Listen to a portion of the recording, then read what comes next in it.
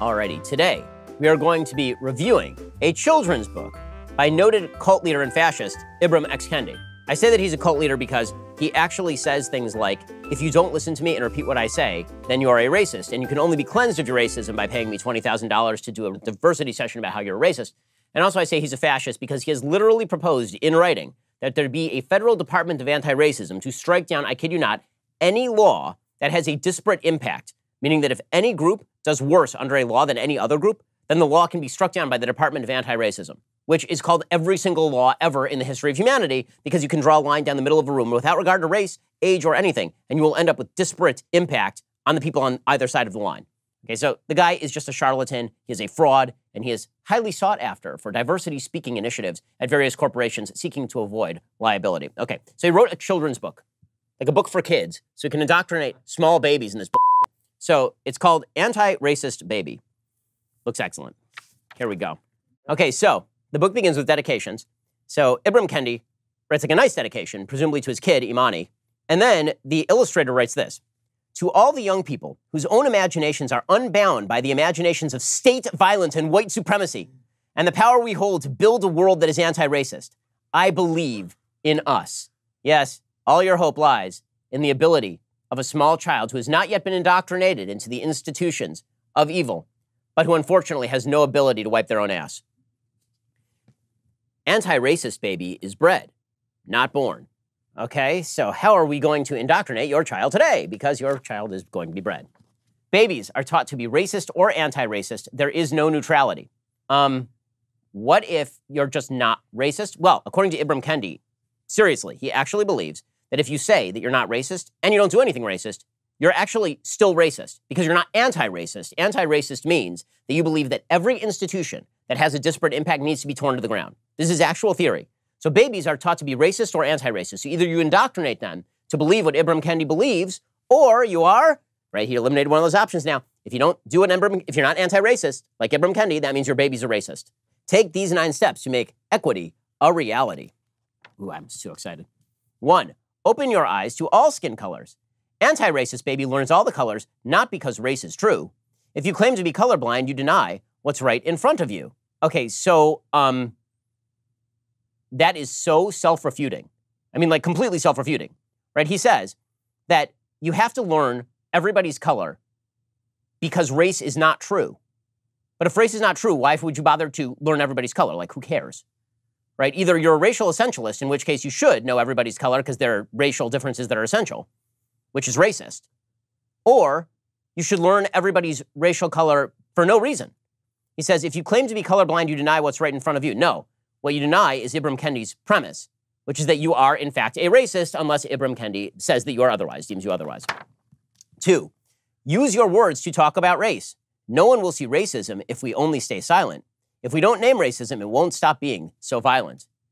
Yes, what we need is 2-year-olds deeming things racist. That sounds great. I mean, as a person with small children, what I need is my children running around on the streets calling things racist when they don't literally know how to wipe their own asses.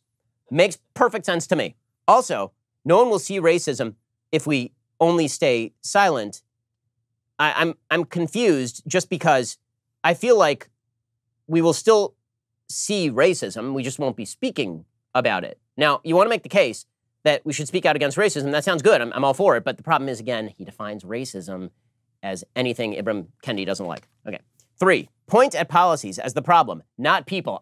There we go. There we go. See, here you are now removing the definition of racism. You're teaching kids that you don't actually have to be racist in order to be racist, right? Instead of your kid, you're teaching kids they have to point out racism, but in order for them to point out racism, they don't have to spot a racist or racist intent. All they have to do is find something they don't like and call it racist. He says, some people get more while others get less because policies don't always grant equal access. There is a person who is catching butterflies with a net, and one butterfly is not caught. This means that this person is racist against this particular type of butterfly. Now, we have no idea why this person is catching that particular type of butterfly. Maybe they need to do research on that type. It's a butterfly, by the way, not a human. Okay, number 1. Number 2, maybe it's because those butterflies are easier to catch, and this person catches butterflies for a living. Maybe the person is evil and really, really hates blue butterflies. We don't know. But we can simply assume that because there is a disparity, discrimination has taken place. This is what we are teaching small children because everything is incredibly stupid. 4, shout, "There's nothing wrong with the people." Even though all races are not treated the same, we are all human, anti-racist baby can proclaim. So the point here, right, and the subtle point here, is that what he has said, and this is what Ibram Kendi has said in his writing for adults, which is also written like it is for children because only idiots would believe it. And children are basically small adults who are idiots. When he says there's nothing wrong with the people, what he means is if there's any disparity in outcome, you cannot attribute that to the individual decisions of the people, or you have to attribute it to the policies. So if you have one person who makes a bunch of bad decisions and ends up impoverished, or somebody robs a bank and goes to jail, it's not because the person made a bad decision to rob a bank and then ended up in jail. There's nothing wrong with the person, you see. It was the policies that drove him to do that, right? This is what we are supposed to be teaching children, which, by the way, is a great message for kids. I think the best message for kids who lack a sense of personal responsibility in the first place and are really selfish little creatures. Kids are innocent, but they are not good. Anybody who's ever had a kid can tell you this, right? Kids can be horrific. Kids can be cruel to one another. Kids can be violent and brutal. If a 4-year-old had the body of a 40-year-old, the world would be over, right? 4-year-olds just walk around hitting each other and screaming and pulling things down and wrecking things. Kids are wonderful. I have 3 of them, okay? They're wonderful. They're the joys of my life. They are not good. They're innocent. Okay, you have to teach them to be good. That's what civilization is for. Teaching a child that individual action does not matter, right? That there's nothing wrong with the people, meaning there's nothing wrong with your individual choice, no matter what your choice is. It should result in the same outcome, is literally a way to bring up sociopathic children.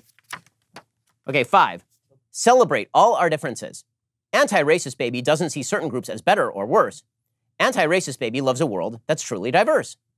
Okay, so is he now claiming that we should see people as individuals? No, that's silly. Of course not. What he means is that no matter what choices anybody makes, we are not allowed to say choices are better or worse. He doesn't mean that we should see every individual without regard to skin color. We should see every individual based on content of character. He originally disowned that in principle number 1, as you will recall. No, what he's actually saying is that individual choice literally should never be discriminated against. Okay, now, here's my deal. I do discriminate based on individual choice, not based on skin color, not based on a mutable characteristic, based on individual choice. If you choose to eat nails, that is a worse choice than not choosing to eat nails. Okay, I discriminate based on that choice, as would any sentient human being. But he is saying that you shouldn't do that, right? You should, every choice is equally good. And only cultural racism is what causes you to think that some choices are better than others. If some people choose to eat nails, that's just a different culture, right? 6, knock down the stack of cultural blocks. Anti-racist baby appreciates how groups speak, dance, and create as they choose. Anti-racist baby welcomes all groups voicing their unique views. Okay, well, I just have a question. Are there any limits on this behavior, right? Because you're supposed to knock down the stack of cultural blocks, which means that presumably every cultural behavior is a manifestation of systems of power. Are there any? But there are no bad choices, right? This is what we're learning here. Anti-racist baby appreciates how groups speak, dance, and create as they... How about what if they're like burning down cities? What if they're like riots in the streets? What if people are hitting each other with baseball bats? Like, are we supposed to appreciate that as just sort of a cultural difference? Are we supposed to just think that if you make bad decisions, that's just cultural difference? And it's not a matter of unique viewpoint, right? Unless he includes a non-harm principle here, this is a bad principle. 7, confess when being racist. Confess, baby. Small baby, confess your sins. Teach your 2-year-old to confess to being racist. Okay, I have a 4-year-old. I can't even get my 4-year-old to confess that he drew on the counter with a Sharpie. Okay, are you kidding me? Yeah, confess. Anybody who actually teaches this crap to their kids should be brought up on charges of child abuse. Seriously. 7, confess when being racist. Nothing disrupts racism more than when we confess the racist ideas we sometimes express. Okay, but again, he is defining racist as anything he doesn't like. So this is where the cult leader part comes in. He gets to determine if something is racist. If you refuse to confess your racism along those lines, this is because you are a racist and you must confess, and give Ibram Kendi $20,000 for a diversity training session. 8, grow to be an anti-racist. Anti-racist baby is always learning, changing, and growing. Anti-racist baby stays curious about all people and isn't all-knowing.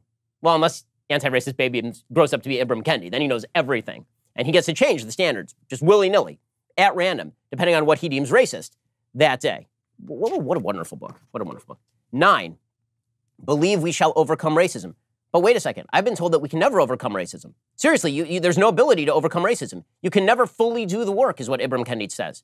We can only pursue the utopian goal. There's no point where utopia actually manifests.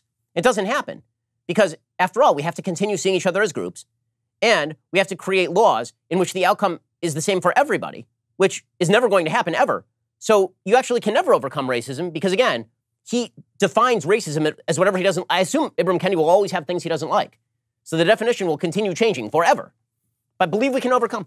Anti-racist baby is filled with the power to transcend, my friend, and doesn't judge a book by its cover, but reads until the end.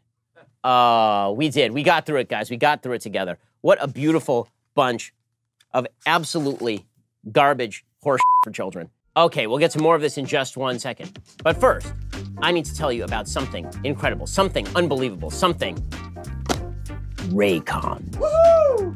Raycon is great. I know Raycon is great because I'm holding it here in my hand. And the Everyday E25 earbuds, these are the best ones yet. We're talking seamless Bluetooth pairing. We're talking 6 hours of playtime. We are talking about excellent quality that rivals any of the others on the market, and it's going to cost you like half of what other wireless earbuds are going to cost you. So why aren't you checking them out right now? Raycon offers their wireless earbuds in a range of fun colors and patterns. They are super comfortable. They fit your ear perfectly. You can actually customize them to fit your ear exactly how you want them to fit. So they are not just one size fits all. The compact carrying case, it can charge your earbuds 4 times on a single charge. And unlike some of those other wireless options, the earbuds are both stylish and discreet. No dangling wires, no stems. They are great for video chats. So go check out Raycons right now. They start about half the price of any other premium wireless earbuds on the market. And they sound just as good. Great for working from home, working out, listening to music and podcasts for hours without driving your roommates or significant other or children or neighbors crazy. Go check them out right now. Click the link in the description below to get 15% off your order. Again, click that link in the description below. 15% off your Raycons.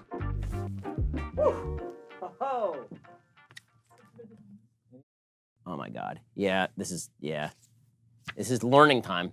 Dear parents and caregivers, it is critical we begin explicit conversations about race and racism with our children from a young age. Just as we teach our kids to be kind even before they fully understand what it means to be kind, we should teach our kids to be anti-racist even before they fully understand what it means to be anti-racist. Those are not the same thing. Teaching a kid to be kind means not hitting other kids, means being kind of nice. Teaching a kid to be anti-racist means that you have to indoctrinate them that all institutions in society are suffused with white supremacy and exploitation. I feel like that concept not only is a bullshit, but it's kind of hard to convey to a 2-year-old. Ask your child to describe the people in their friend group and yours. It is a fallacy that children are colorblind. Help your child explicitly name the race of the people around them so they understand it is not insulting or harmful to do so. We want to normalize discussions about race and remove the stigma around these conversations. Okay, now I honestly don't have a problem with my kid saying there's a black guy, who cares? And that's true. Okay, it is important for children to name the race of the people around them so you can ask them what they think about those different races, why they think those things, and instruct them on how to understand racial difference as an imagined construct, but one with very real consequences. You want to teach them this. You don't want to assume children are a blank slate. This leaves room for racist societal messages to shape their understanding of racism instead. Okay, what if I don't feel like grilling my kid on what they think of various races because kids are dumb? What if instead I just say, right, there's a black guy. Right, there's a Latino guy. Right, there's a lady. Like, what's the problem with that? And then if my kid ever expressed something like, are women allowed to be X, Y, or Z? You say, of course women are allowed to be X, Y, or Z. Like that's just normal parenting. But the idea is you're supposed to grill your kid for their racist internals, and then you're supposed to re-educate them like right away. Help children understand that racist policies are the problem, not people. Here's where we really go. You and your child can reflect on the racial makeup of your school or neighborhood. Are they truly diverse? Or do you live in a neighborhood or attend a school that is segregated? Help children understand that this is a result of racist policy, and talk about how this affects which schools may receive more resources over others. Okay, so I'm supposed to take my 6-year-old to school and be like, oh, that's because the administrators are racist, and historically there was redlining in the neighborhood. Or I could, assume that the kid is 6. Like, it's fine to talk about all this stuff. I'm just wondering why it's necessary to do it with a 4-year-old. Challenge the idea that all people are treated the same. It is common to share lessons like be kind to everyone with kids, but this reinforces the idea that racist acts are only carried out on an individual level and ignores that all people are not given the same access to necessary resources. Okay, so why should I not? I'm confused. I shouldn't be telling my kid to be kind to everybody? Should I be telling my kid to be an asshole to everybody? I guess I could, but I feel like that makes the world worse. It says, although we might teach kids anyone can do anything, we also have to teach them that racist barriers exist that stop us all from being truly free. Understanding this is the first step in helping to change it. Being kind does not mean that we avoid seeing race, but that we celebrate racial differences. Okay, that is a completely disjointed statement from the rest of that paragraph. But the idea that I can't teach my kid that anybody can do anything because I have to teach them that if they're a girl, if I teach my oldest daughter, actually there are structural barriers to your success. What do you think that teaches kids? What you're actually teaching kids is not to try. That's what you're teaching kids. The reality is that in America, it's a free country. For the most part, anybody can do anything. That does not mean that there are not barriers in everybody's life. It does mean that we should work to alleviate those barriers. But I'm not supposed to teach kids that. I'm supposed to teach them the importance of the barriers, but not the importance of individual choice. This is bad parenting. Remember to talk to your kids about how people aren't just racist or anti-racist, but rather how their actions can be racist or anti-racist. So again, once more, it is not people that are the problem. It is merely the actions that are put upon them by society. Kids might understand how this is similar to when we say we don't consider them to be a bad kid when they do something wrong, but we must acknowledge that they make a bad choice. They have the opportunity to make a better choice the next time because we know that identity is not fixed. Being anti-racist is about what we do, not who we are. But hold up, I was told that individual choice doesn't matter. Seriously, he's now saying that you can make the choice to be racist or anti-racist. But I was told that I'm not allowed to blame people for their choices or to credit people for their choices. Society made me the way I am, so shut up, Ibram Kendi. Right, seriously, society shaped all of the forces around me. I'm not responsible for my own decisions. Except apparently I am. I get to decide whether to pay Ibram Kendi 20 grand a pop. So, good stuff right there. Thank you, Ibram Kendi, for this educational tour through stupidity. That was wonderful. I'm so glad that we read Anti-Racist Baby by Ibram Kendi. If you read this to a child, your child is 7 times stupider and 23,000 times a worse person than if they never read this book. Okay, you should not read this book. This is a terrible book. I've explained to you step by step why this is a terrible book. That was How to Be an Anti-Racist Baby by cult leader Ibram Kendi. I hope you enjoyed it as little as I did. Well, thanks for tuning in. Hope you enjoyed that. If you want me to review any other masterful works of art from the political left, let me know in the comments below.